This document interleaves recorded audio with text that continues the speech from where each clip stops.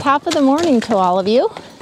It's another frosty morning here in northern New York. I'm Brenda, and I'm Jim's wife, and here's Jim.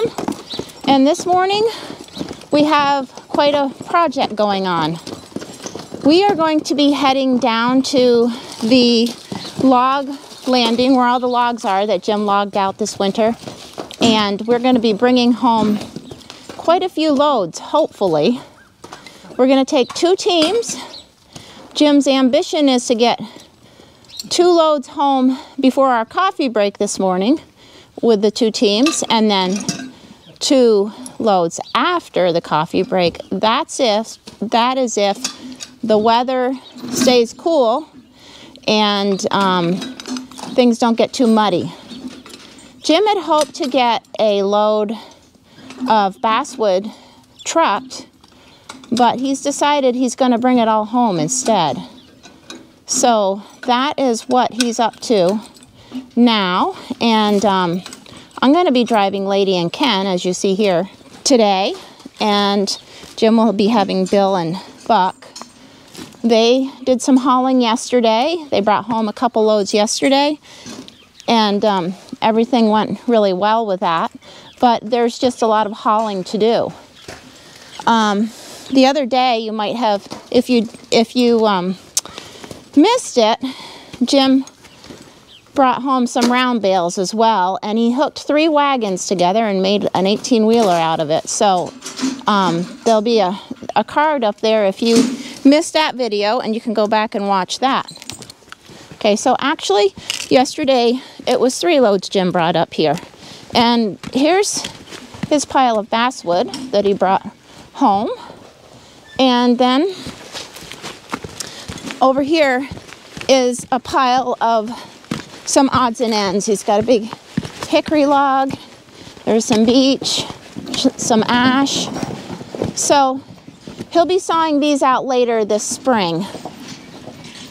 But the important thing is to get them home while he can before the muddy, we call it mud season, hits us, which it inevitably will. It's already done that some as soon as the weather warms up. We're expecting a snowstorm tonight and tomorrow. So another reason why we want to get all of this done this morning and early afternoon, hopefully, before things warm up too much.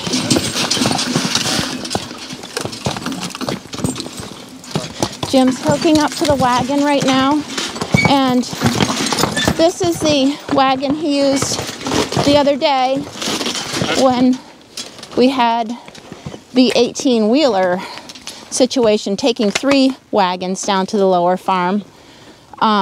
There's still the round bales. One of the wagons, we had two loads of round bales and a load of logs that he brought home that day. Forgot a hitch pin. No. Well, the other day you had a hitch pin off the other cart. Okay. The other day he had like 3 hitch pins on there. As you can see here, the ice is not very thick.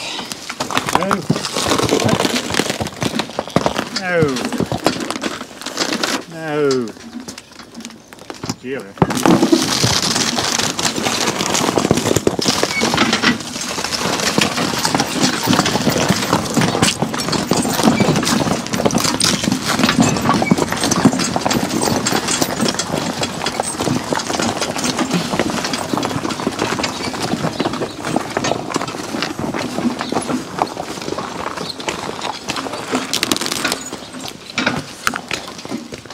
So my team is ready, and then he's going to go and get Bill and Buck ready to go.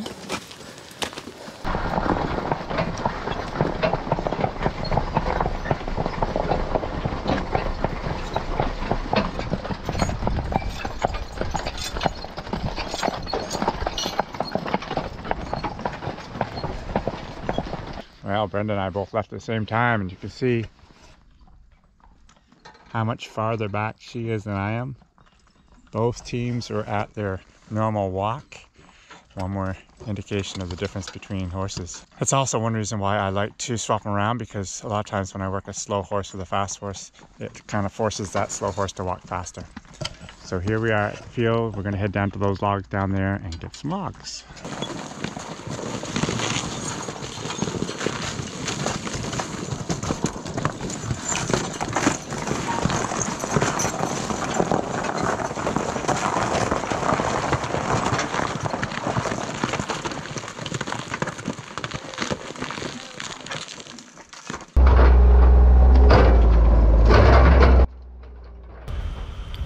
This is a big, heavy hickory log right here.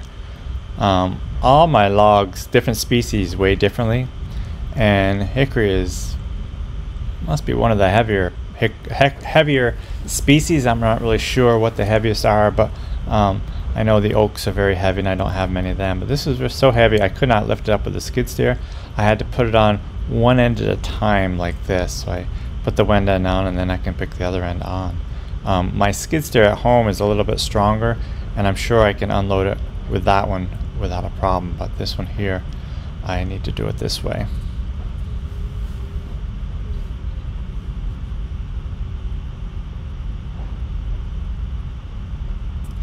My wagons, as you can see, are in pretty bad shape.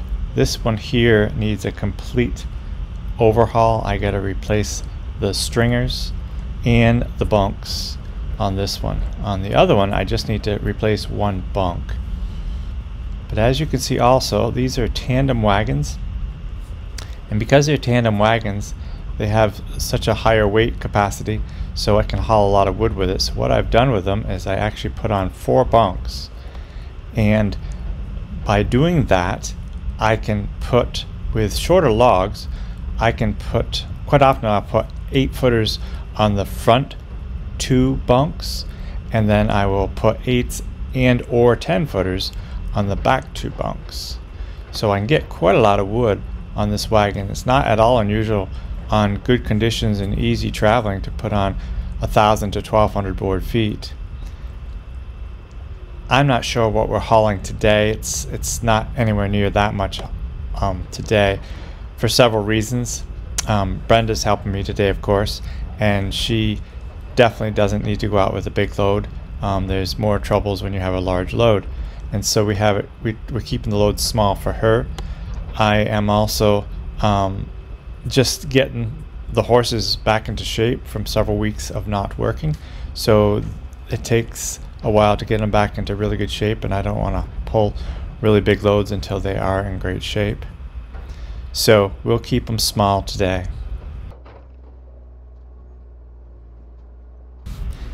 So I have a question for everybody today. I was wondering if anyone has ever used hickory much for anything, and for example for sleds like and wagons. I am thinking that it might work really good for my bunks. I got out a lot of ash, well, not a lot, but I got some ash out that I was actually going to use for my bunks and the stringers also. Ash has always been a really good wood for that, and that's, you know, so many people, that's what they would use.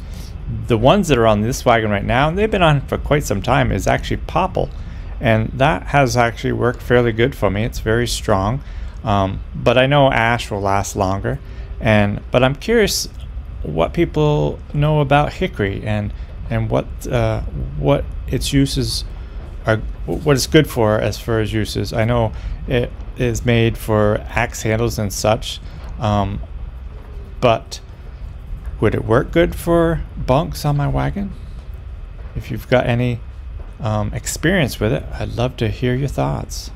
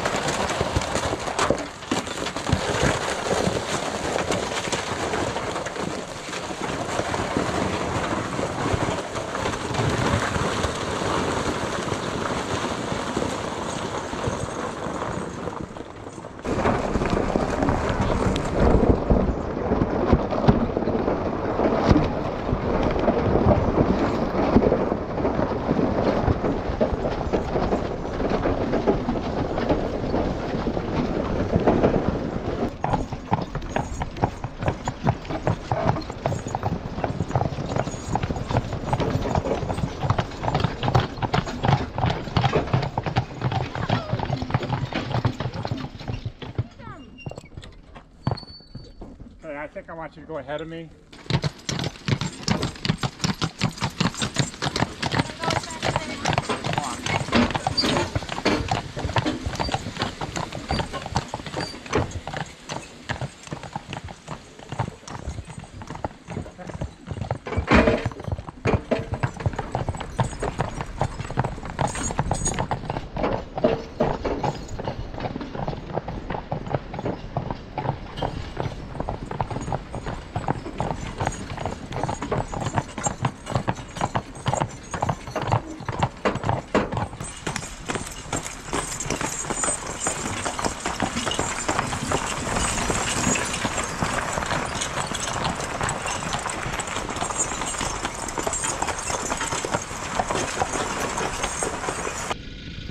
Okay, well, we're back here at the farm and Jim unloaded these guys.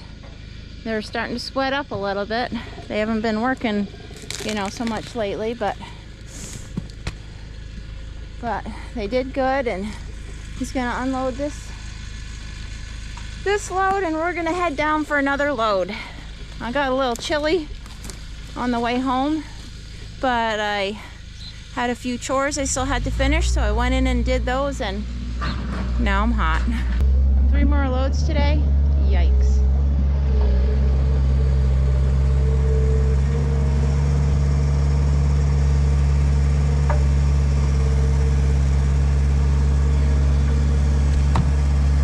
Okay, we just came out from our coffee break. It's a little bit of a late coffee break, so we got 2 loads before coffee now, and then it looks like we're only gonna have time for 1 load after coffee, and even that is questionable because it's really starting to warm up. So, but we'll grab 1 quick load. But I wanted to show you what I do when I take little breaks like this. When I take little breaks like this, it's warm enough now, they don't really need heavy blankets on. So what I like to do is just, when they're warm, I throw the blankets over their butts. I got a blanket there, and then I just got a light blanket there on these other 2. And what that does, I was taught that you should keep their kidney area warm when they're hot like this on a cooler days. Tell you the truth, I don't know why. I would love to know why. But an old Teamster told me that years ago. And if you guys get any reasons why that would be the case, let me know. But so that's what I do. I just throw blankets over their butts, up where their kidneys is, and that's how we do. Because I don't want them too hot. These heavy blankets that I have are actually too hot on these days when they're hot already. But I don't want them to get cold. So that's what I do. So now Brenda and I will just head these guys out of here, and we'll go get our last load.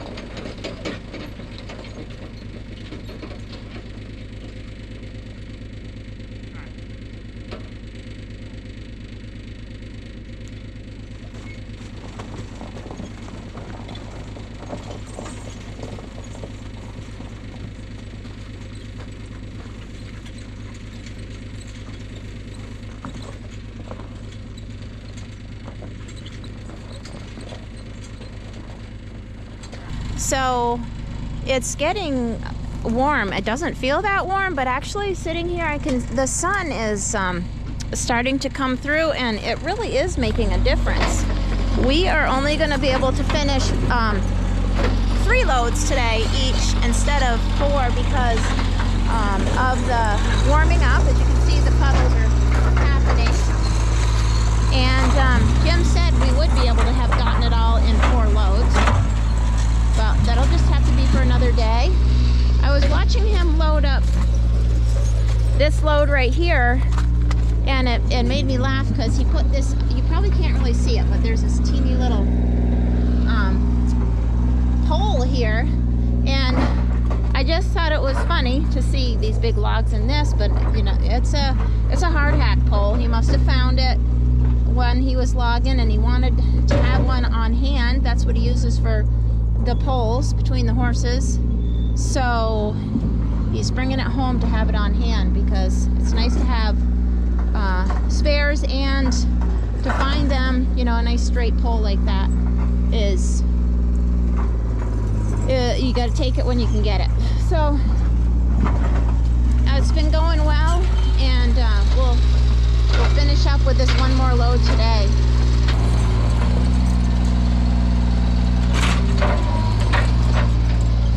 The other thing that really kind of made me chuckle on the way down here, coming down the road, my team, Ken and Lady, walked very slowly, but as soon as we got to the trail coming down through the field here, they would start to go to a trot. I'm not sure why that was, but they did it every time.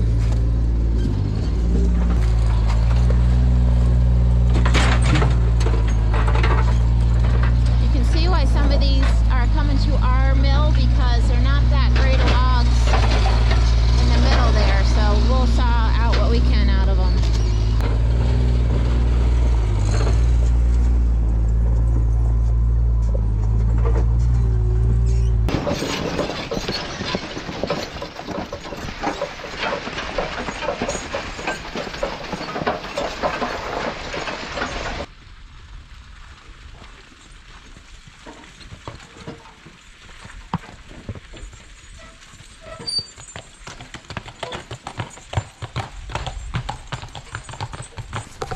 Nice job.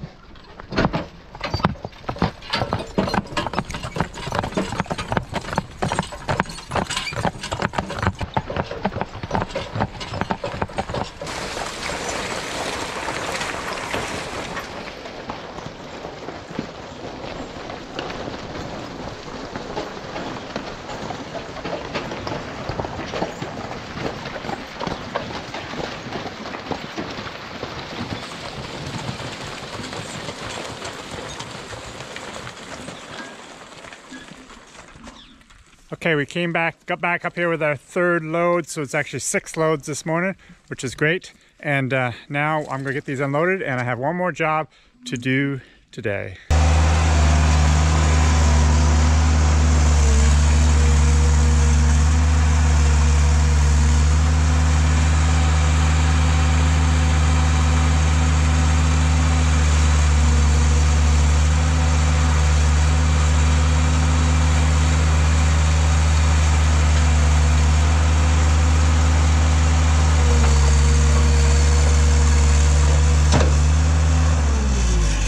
Okay, so what I needed to do is deliver some slabwood to a customer of mine, and he's 5-6 miles away.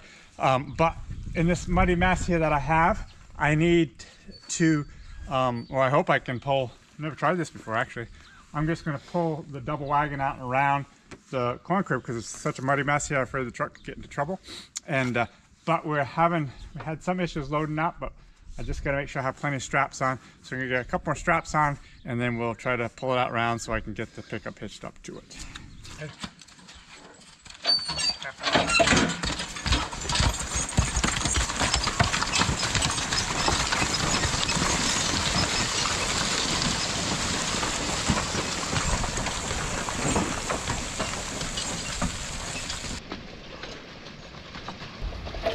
As you can see on our right is my scoop, and I've taken the runner off it that's busted and trying to decide what I want to do with it, how to fix it. Okay, we did it, no problem. I was actually a little concerned if they'd pull it around the corner, both wagons, but they took it, no problem. So I will hitch on the truck and take this to my customer, and I'll put these guys away for lunch. And so I hope you guys have a great day. We'll see you next time.